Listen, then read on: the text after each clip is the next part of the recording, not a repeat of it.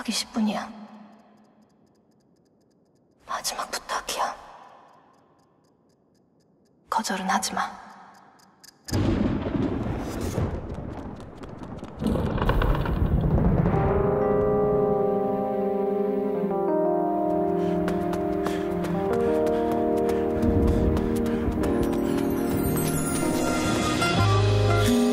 딱 20분이야.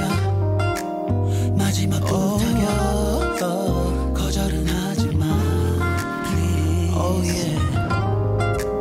그래도 날 떠나. Oh no. 간다면 안 잡아. I promise, babe. 바보같이 네가 계속 참지 않을 걸 몰랐지.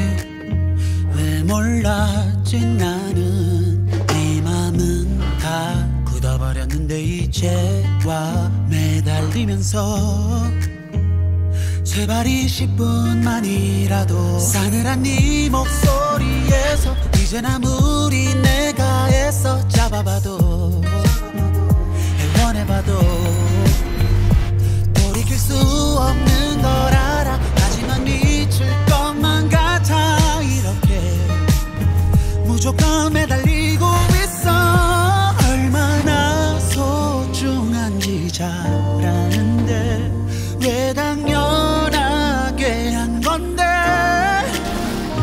그동안 왜 너를 더 따뜻하게 아껴주지 못했는지 몰라.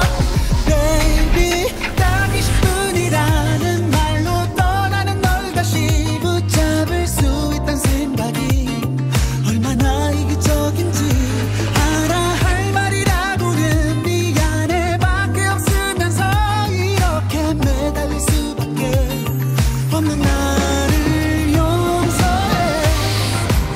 딱 20분이야. 마지막 부탁이야. 거절은 하지 마. 나 그래도 날 떠나. 간다면 안 잡아. 이렇게 떠나지 마.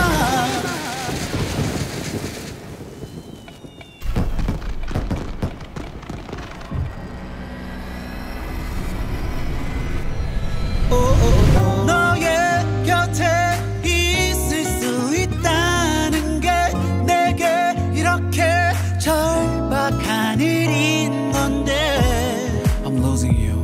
왜 그걸 이러니. 네, 오케이입니다. 고생하셨습니다. 감사합니다.